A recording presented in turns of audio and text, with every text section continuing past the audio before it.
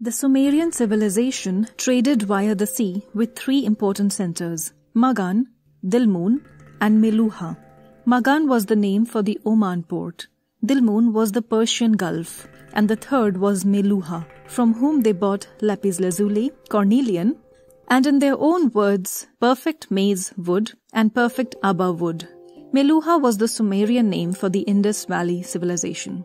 This part of Indian history had been quite literally buried away under cities and civilizations of the last 3,500 years. Until, in 1921, something happened that pushed Indian history in one stroke from the Vedic times back to 3000 BC, making it an ancient civilization on par with the ones of Mesopotamia, Egypt, and Babylon. It was an English scholar retracing the footsteps of Alexander the Great when he accidentally landed on the remains of the Indus Valley Civilization. Some scholars relate Meluhha with Mleccha, who were considered non-Vedic barbarians in Vedic Sanskrit. The period when Indus Valley Civilization flourished is roughly 3500 to 1300 BC. The first settlement discovered was Harappa, and soon enough Mohenjo Daro, which means Mound of Death. More settlements were soon discovered in the region, nearly 1500 sites. An English writer who saw the remains of the towns of Harappa and Mohenjo Daro wrote that he, quote, feels himself surrounded by some present-day working town in Lancashire. He thought it was just a 200-year-old city because of the modern style of the bricks used. He couldn't imagine that it was a 5,000-year-old city's remains. The cities had wide streets for wheeled traffic and pedestrians. It was a flourishing Bronze Age civilization. In fact, it was the largest Bronze Age civilization. From the skeletons unearthed, 4 racial types have been found: Proto-Australoid, Mediterranean, Mongoloid, and Alpinoid. So it was a fairly cosmopolitan society.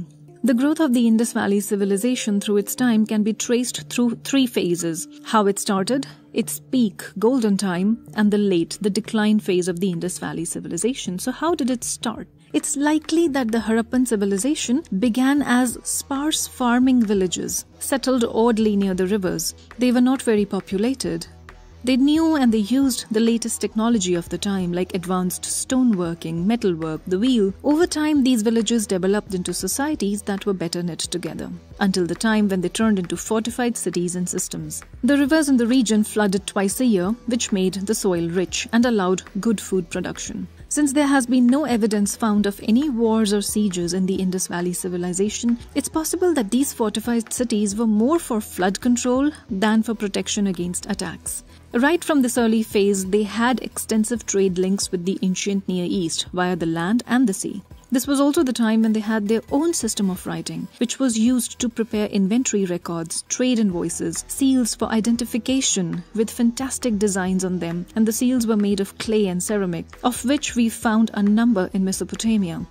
That's where we learnt about how much they appreciated the maize wood, the cornelian, and the abba wood that they purchased from the Meluhha people, the Indus Valley people. One of their largest commodities for trade with Mesopotamia was cotton from as early as 3500 BC. The Indus Valley people used standard measure for weights using limestone, and they used a barter system for trade, not money. Their writing system was a pictographic, symbolic script, which is undeciphered till date. So while we do have a lot of their writing, we can't decipher them, and so a lot about them is lost. Everything we do know comes mostly from the Mesopotamian records or by interpreting the things excavated. By the time the Indus Valley reached its golden age, the mature Harappan phase, by this time the Indus Valley cities started needing better planning, better organized systems. From their earlier farming village days, one starts seeing evidence of civic planning from the quality of bricks and city blocks, which eerily resemble the patterns of the city blocks of our times,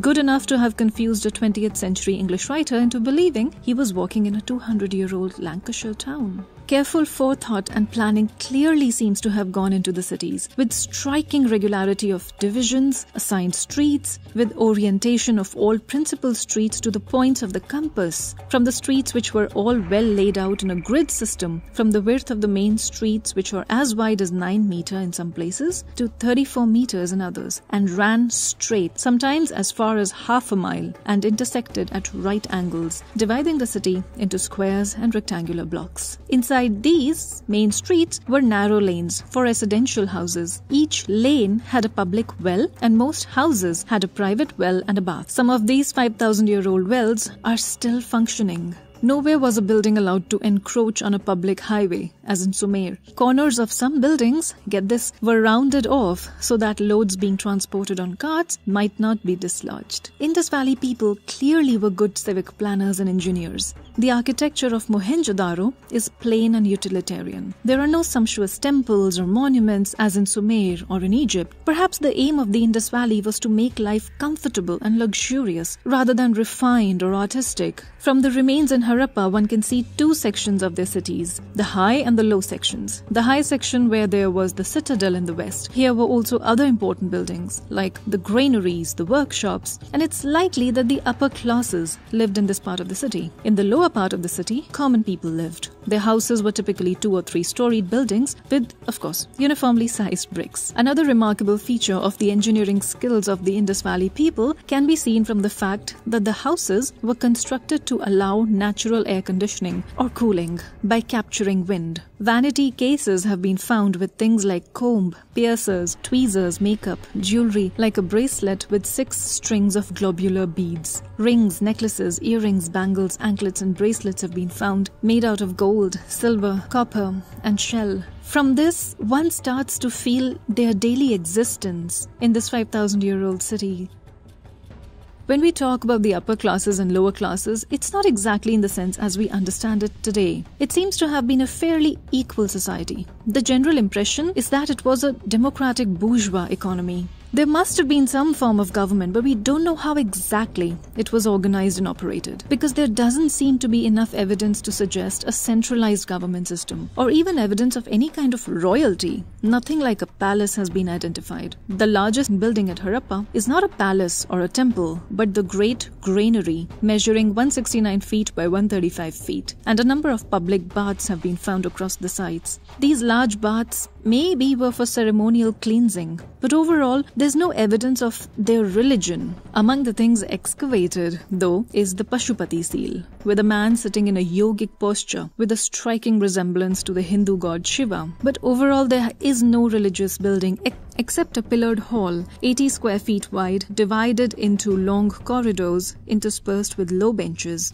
This may have served as a public assembly though. The town planning shows systems of adequate water supply. Lamp posts suggest street lighting. They had drainage systems with ditches running under main avenues. Plumbing system as advanced as the one we see in Roman cities. Cultivation was done on an extensive scale. Their diet was naturally comprised of foods grown locally mostly. So people in the Sindh and Punjab region ate wheat and barley, and the variety of wheat that they ate is the same as the one grown in Punjab even today. In the Gujarat region, their daily diet was rice and millet based. In the coastal regions, variety of fish remains have been found. They also ate local deer and waterfowl and dairy products like milk and curds.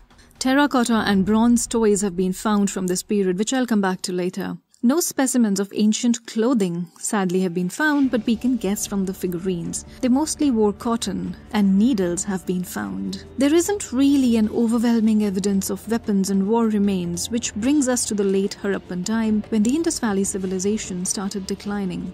And we don't exactly know why. Towards their decline, one starts seeing smaller and more spread out cities. Their international trade activities declined because you see lesser seals. The later levels of the city show decline of civic authority as buildings were erected in a haphazard manner and encroachment did happen upon lanes. So of course we just have some theories of how they declined. Maybe there were invaders, maybe there were natural calamities like droughts or earthquakes or change in Indus River's tributaries which may have dried up. We'll never know. And it's possible maybe there was a new culture, new language, new life with the Aryans who laid the foundations of the Vedic period and today's Indian society. But there are really no signs of force or besiege or fire.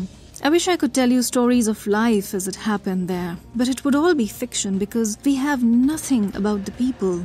We don't even know what they actually called themselves. We can see figurines like this enchanting dancing girl, a 4,500-year-old bronze statue. We call her the dancing girl, but we'll never know what the artist who made her wanted to convey. Was she a real person or was she fantastical? Why did the artist make her the way he did? From our 21st century eyes, we see a brave, confident girl standing in a posture that is so real and human, so close to how we stand, and that makes her so human, like one of us. Just how we connect with her across the arc of time. It's remarkable. She does make us think even more. What must have been that Indus Valley society like? How did they think? How did they feel? What did they want out of life? How close to us she is, yet so far. But that's history. I'll see you next Monday.